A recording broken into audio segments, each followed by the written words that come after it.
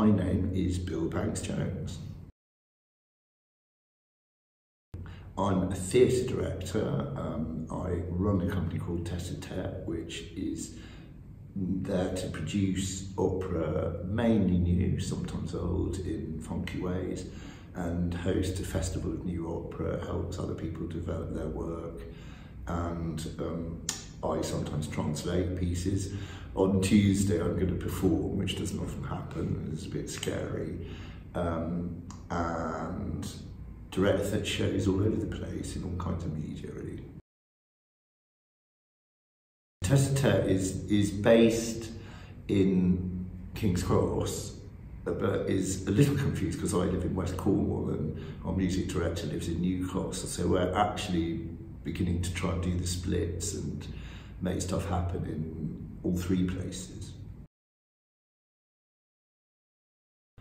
Well, that's a very good question. Tête is for the future of opera, I would say, and to a degree now, it's primarily for the artists. And I think the audiences that we have are incredibly important, and they tend to be people who have some dedicated specialist interest in seeing the next great thing. Well, new writing has always been a big strand of my work, particularly because I come into opera as a theatre director, and also have really long wanted to help makers of opera be literate in theatre. They tend to come from the musical world, and the theatre side of their training is always neglected.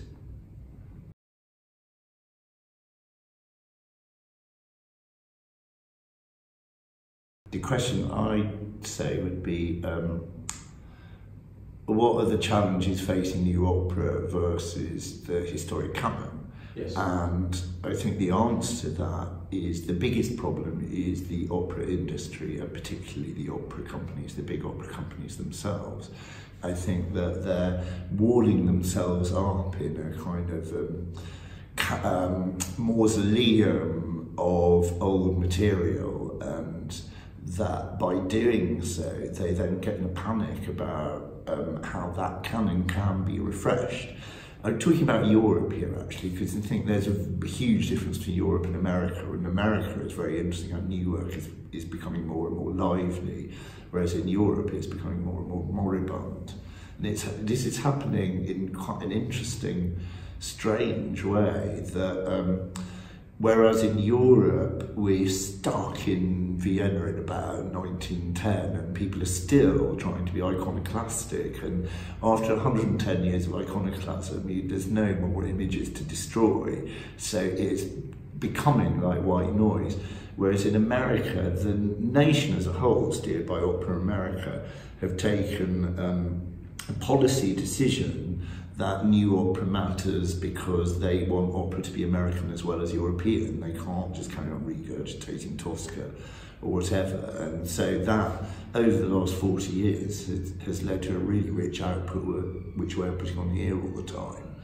So it's really striking that most of the new operas at English National Opera in the last 15 years have been American. There was 10 years where they were all American.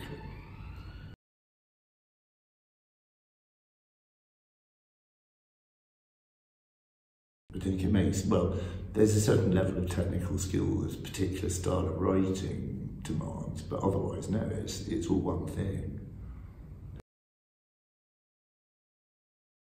That's a really interesting question. Where do I see Tête going? I see Tête moving to some degree to where we live. So my musical director's in Newcastle and I'm in Cornwall, and we suddenly went, this is a bit weird that we're doing all our work in London. So we had just recently actually made a really transformative 2-day project culminating in amazingly a big community opera with 150 performers, which we flung together in a couple of days. And that was just like lobbing a boulder into the Newcastle pond to see if we'd be able to build up something bigger, and it had a really great response. Oh yeah, sure. I think you could do contemporary opera anywhere. I'm slightly shy of the word contemporary opera, because even that is industry.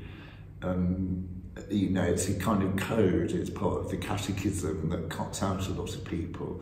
I think new opera is a bit easier. The thing I've learned most from in the last couple of years is these things called qubit sessions we've done with Tête, where King's Cross property developers gave us a decent amount of money to perform new opera outdoors in basically a bandstand in the middle of a street. And the audience was transformed. You could just, if you look at the photographs of them, you look at them and go, well, this is completely unlike anybody. It's like the people in the tube train, something like that, which is quite other to the people you'd see in any opera house.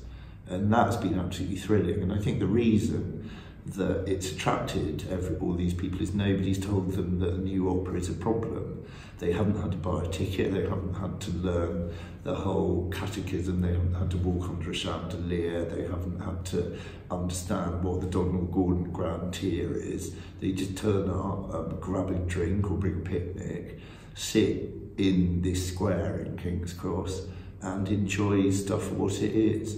Nobody's lowered the ticket price to make them feel as if it's a bit worthy, because actually there isn't a ticket price because they don't charge anything.